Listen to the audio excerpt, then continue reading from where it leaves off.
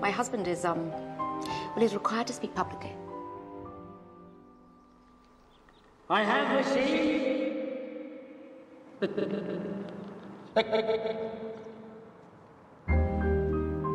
Perhaps he should change jobs. And what of my husband with a king? My husband has seen everyone. Insert them into your mouth. Enunciate.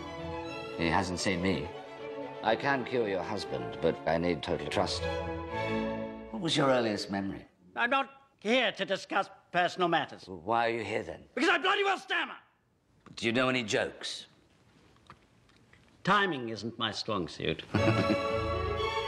Your methods were unorthodox and controversial. Up comes your Royal Highness. It's actually quite good fun. Yes. Art thou afeard? It's your peculiar. I take that as a compliment. War with Germany will come. And we will need a king whom we can all stand behind. He's afraid of his own shadow. The nation believes that when I speak for them. But I can't speak. You could do it. You needn't be governed by fear.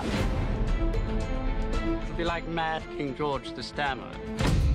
Get up. You can't sit there. Get up. Why not? It's a chair. That is St. Edward's chair. People have carved their names on Listen it. to me. Listen to me. Why should I waste my time listening to you? Because I have a voice. Yes, you do. Your greatest test is yet to come. What's he say? I don't know, but he seems to be saying it rather well. It's your first wartime speech. Broadcast to the nation and the world. This great time of crisis. However this turns out, I don't know how to thank you. Bertie, you're the bravest man I know. I intend to be a very good queen to a very great king. Forget everything else and just say it to me.